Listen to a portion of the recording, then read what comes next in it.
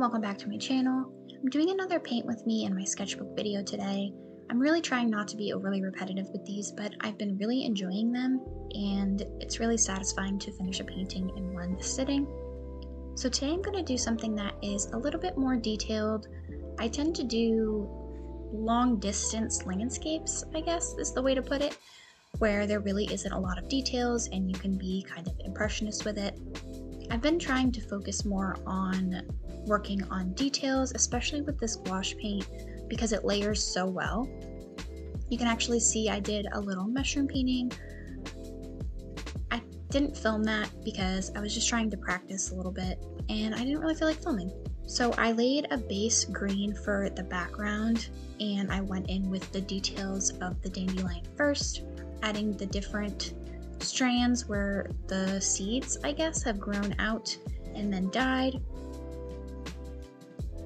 Adding a little bit of light value in the center and the little umbrellas, I guess you could call them, of the plant. Now the picture I picked, some of the little strands were kind of dying off, so it added a nice different dimension of color, and I really wanted to convey that in the painting. So I added like probably 3 or 4 different shades of gray brown.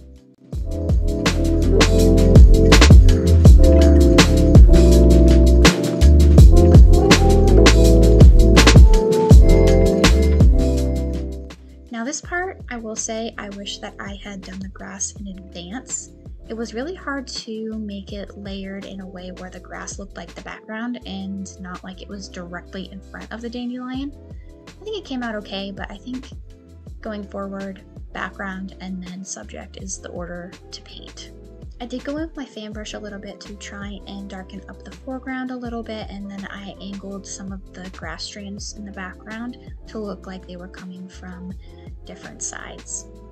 And then some lighter ones that were kind of peeking through the dandelion itself.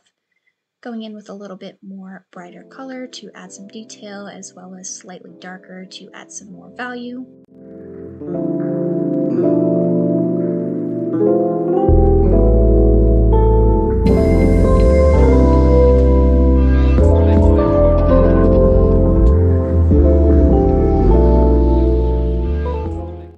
This is the final painting.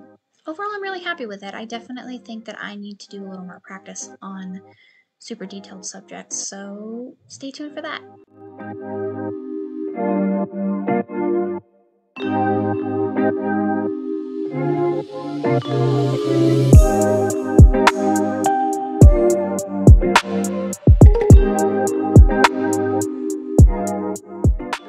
If you like this video, please give it a thumbs up, subscribe, and I'll see you next week.